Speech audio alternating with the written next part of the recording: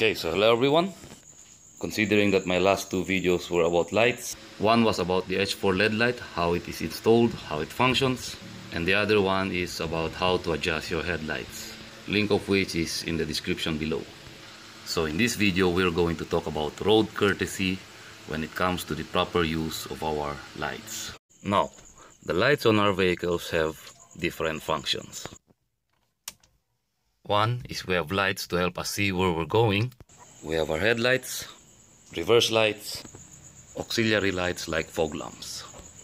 Now two is we have lights in order to help others see us. Now some cars have DRLs or daytime running lights. It automatically turns on when the engine is running. We have side lights in the front, left and right, and left and right tail lights. Now number three function is we have lights to communicate. We have our brake lights, signal lights, hazard lights. Okay, so just remember those three functions. Lights to help us see where we're going, lights to help others see us better, and lights to communicate. Now let's talk about our headlights. As a general rule, we should only use our low beam. Okay? Only our low beam. And the only time we should consider using our high beams is if we are in an open and empty road. So, we should never use our high beams, especially so if there is incoming traffic on the other side of the road and when there is a vehicle in front of us. Using our high beams is going to blind other motorists. And if you have someone in front of you or you're driving behind someone, your high beam is going to reflect on the rear view mirror as well as on their side mirrors, and it's going to shine on them directly in the face. Now, just a little tip, should you have someone behind you driving with their high beams on, you can flip this rear view mirror temporarily. That way, his light is not going to shine directly on your face. One other thing, if you are in an open and empty road and you are in your high beams, just imagine this to be your car and you are on your high beams. If you see incoming traffic on the other side of the road, switch to your low beams immediately, okay? That is road courtesy. And switch on your high beams again only, okay?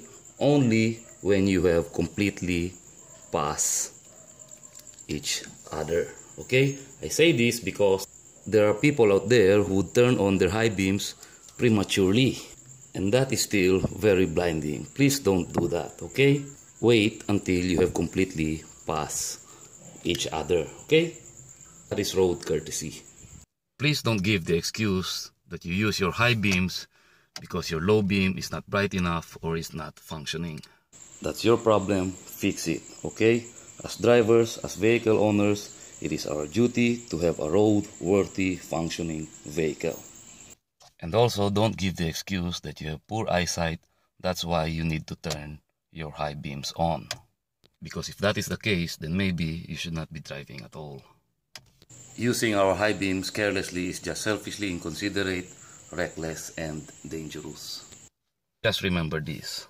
Just as much as we want to be able to see clearly at night, other people do too, okay? So it's not always just about us.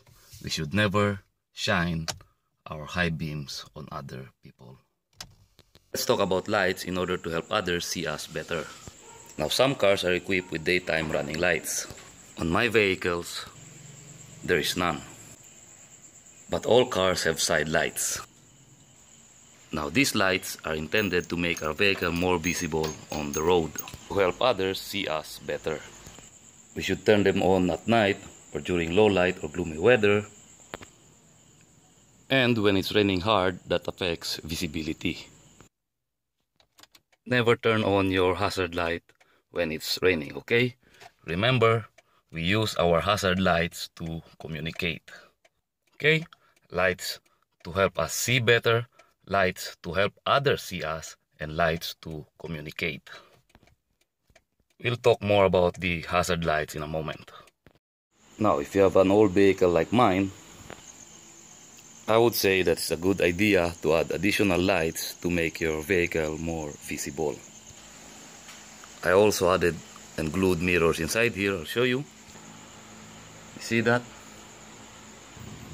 Now those mirrors are there just so it will reflect more light and be more visible. Now on newer vehicles you don't actually have to do that. This thing alone is already highly reflective enough. When you shine a light up against it, it's going to reflect. What you should not do is, and I see this common among black cars, is they put a layer of black film or black tint over this just so it will match the black color of their vehicle. Now that to me is dangerous. In fact, there's a data years ago that I've read that black cars are more likely to be involved in an accident at night than any other colors. And that is attributed mostly to a black car being less visible at night. And if you will even make it more less visible by putting a black layer of tint or film over this thing, and that is just inviting danger and an accident. So please don't do that. You may think that is cool, it may look cool, but you are inviting danger by doing so. Now let's talk about lights to communicate. First, our brake lights. Now our brake lights will turn on every time we step on the brakes. It doesn't matter if the engine is running or not, or if the key is on or not, your brake light is still going to turn on every time you step on the brakes. Now don't confuse your brake lights with your side lights, okay? It's an 1157 bulb, double contact, double filament. You see? One is for the side lights or the tail light, and the other filament is for the brake light. Your brake light is important in order to warn others that you're actually braking, slowing down, and or about to stop. It's a good thing, especially if you're running at a slightly higher speed, to give this a few light taps first before you actually slow down and stop the vehicle. This way you're already warning those behind you that you're already applying the brakes and is slowing down and or is already about to stop. So now let us talk about our signal lights. So the purpose of our signal lights is to let our intentions be known to other motorists. Okay, so the idea behind it is to let others know of what you intend to do before you actually do it. So before you actually turn either left or right or switch lanes, signal first before you actually do it. Now I see a lot of people, they only turn on their signal lights only when they are already making the turn. Now if you do that, what's the use? I already know that you're making the turn, so might as well not bother with your signal lights. So I repeat, the purpose of our signal lights is to inform others of what you actually intend to do before you actually do it. Now just picture this to be your car and that you intend to make a right turn on this corner. So 10 meters, 15 meters, depending upon the speed you are going, already turn your signal light on to already let others know that on this corner you are going to make a right turn. Okay? Or say if you're switching lanes from this lane to this lane, before you actually make the switch, turn on your signal lights first. That way, should there be someone behind you, he would already be informed of what you intend to do. Because if you're only going to turn your signal lights on when you're already making the turn, by that time it might be too late. And also, please look before you turn, okay? Use your side mirrors, they are there for a purpose. Now let us talk about our hazard lights. Now hazard lights is a communicatory light intended to warn others of danger of an emergency.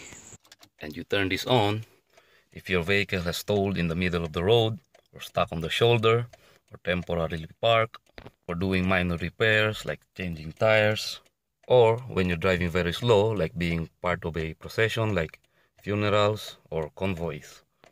Hazard light is a warning light intended to warn others of danger. That you and your vehicle is an obstruction on the road. So those are the times that you turn your hazard lights on. Please don't turn your hazard lights on while driving just because there's a heavy downfall of rain. It's confusing. Like I've said, hazard lights are intended to warn others of danger, that you are an obstruction on the road. And also, if you use your hazard lights while driving, you lose the ability to use your signal lights. Now, there are those who argue that you can just turn your hazard lights off and then signal and then turn your hazard lights on again. Again, that is confusing. Because like I've said, hazard lights are intended to warn others of danger. Now, if you do this, hazard lights on, then you turn it off, then you signal, then you turn off your signal light, then hazard lights on again, then turn it off, then signal again, then turn it off, then hazard lights again, it becomes very confusing. What is the message that you are sending? Are you saying that you are in an emergency? Are you going to turn left? Or are you going to turn right? Or are you again in an emergency? So you see, it becomes very confusing. So please don't use your hazard lights that way. You are inviting danger instead of warning others of danger. Tell you what, even if you are to look it up on the internet, LTO guidelines, you are not to use your hazard lights just because it's raining. You see, there is a reason why the hazard light symbol looks like this. Now, does that look familiar? You use this hazard sign to warn others of an obstruction. That means you have a stalled vehicle or you are having an emergency. You don't go around driving your vehicle with this attached on the back of your vehicle, do you? You see? In the same manner, you don't go around driving your vehicle with your hazard lights on just because it's raining. Now you might argue again because your intention is that you want to be seen. But like I've said, lights to help us see better, lights to help others see us better, and lights to communicate. While it may be true that you are seen with your hazard lights on, but what is the message you are sending? So I hope that settles it. So now let's talk about fog lamps. As the name itself suggests, you are to use your fog lamps when there is fog or very poor visibility. But just remember, just like your low beam and high beam, this thing can be blinding, so please use it considerately. Now, before I will end this video, I would just like to say it's okay to add additional lights, auxiliary lights. As you can see, I have one. But make sure to install it and use it in such a manner that it's not going to blind others. That light strip attached to my vehicle serves as brake light, tail light, backing light or reverse light, and signal lights.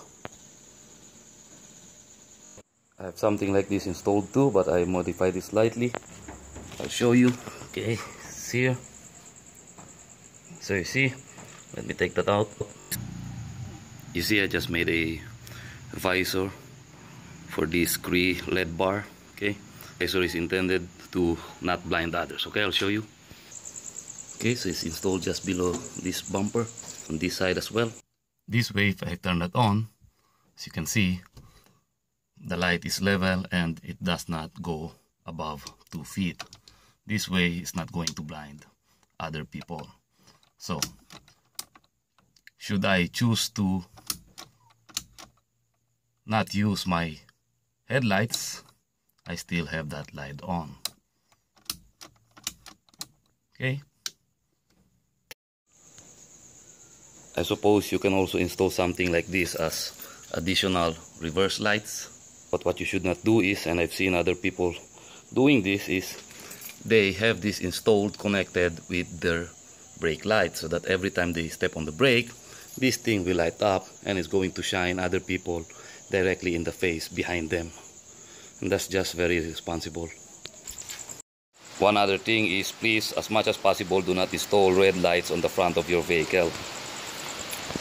Please do not do that, because at a distance, other people might think that they are facing the rear of your vehicle, and you're just inviting danger by doing so. Please excuse the rain. It all of a sudden decided to rain, so I'm sorry about that. One last thing is, please make sure that all the lights on your vehicle is in perfect working order. Make sure that your headlights are properly adjusted. If you have a busted headlight, please replace it. Otherwise, if you only have one headlight working at a distance, it may appear that your vehicle is only a motorcycle. So please make sure your lights are working. I see a lot of people also doing this with their motorcycles. One just busted tail light, they cannot even replace that. Please don't do that. Make sure that it's working. It can save your life, it can save other people's lives, okay? Please don't give the excuse that you don't have the money, that it's expensive. It's not, it's cheap.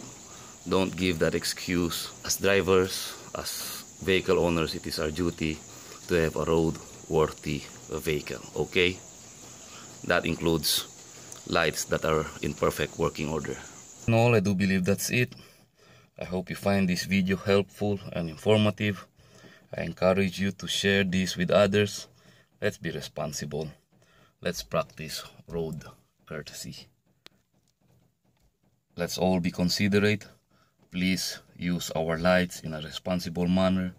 Just remember, just as much as we want to be able to see clearly at night, other people do too.